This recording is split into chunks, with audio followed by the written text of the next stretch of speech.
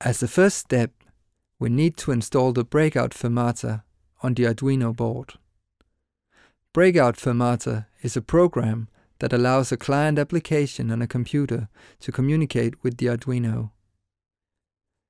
To install the breakout fermata on the Arduino, we need to install the Arduino IDE.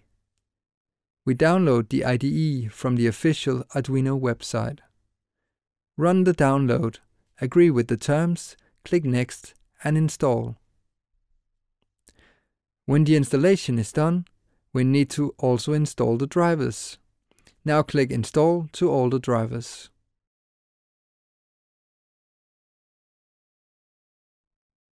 Now, the IDE is installed and we can open the breakout fermata sketch that we downloaded along with the Arduino plugin for Construct. If not already done, please plug your Arduino board to your computer. As breakout fermata use functionality from configurable fermata, we need to include this library. This is done from the Sketch menu, where we select Manage Libraries and search for configurable fermata. Click Install it when it is found.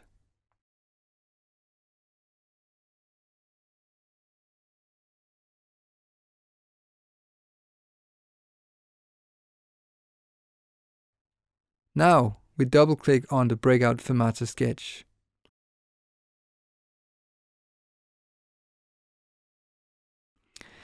Before uploading, we need to ensure that the right board is selected and that we have chosen a COM port. This is all done from the Tools menu.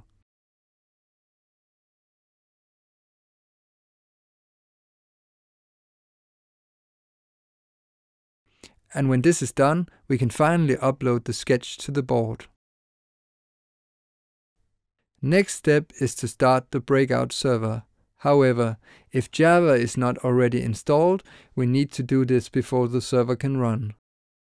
Go to java.com and download and install the free download. When Java is installed, the breakout server can be started, and we can click Connect to establish a connection from the computer to the Arduino board. If needed, please accept to give access to the breakout server in the firewall.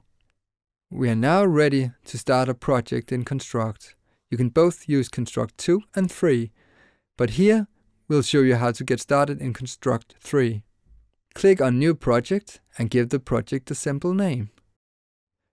Then go to the menu and start the Add-on Manager from the View sub-menu. In the View sub-menu, click Install New Add-on and select the Construct 3 add-on file that was downloaded with the plugin files. In order to get the plugin properly loaded to your project, you now have to restart Construct 3.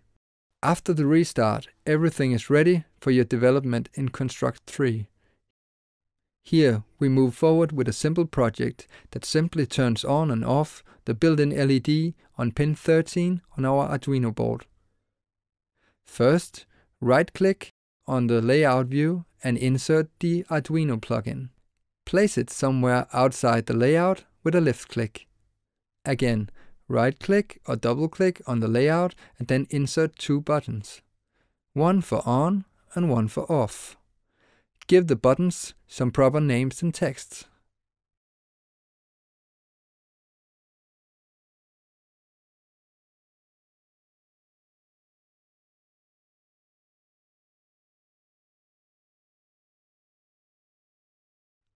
Now, click on the event sheet and click Add Event.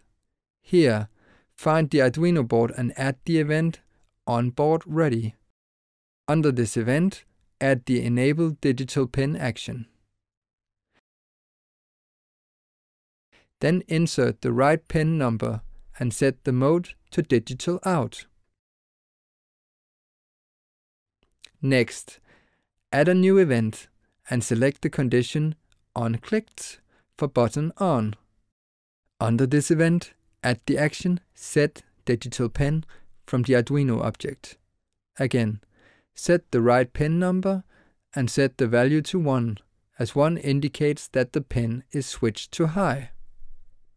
Repeat the last step and add an off event that sets the value to 0 for the selected pin number 13.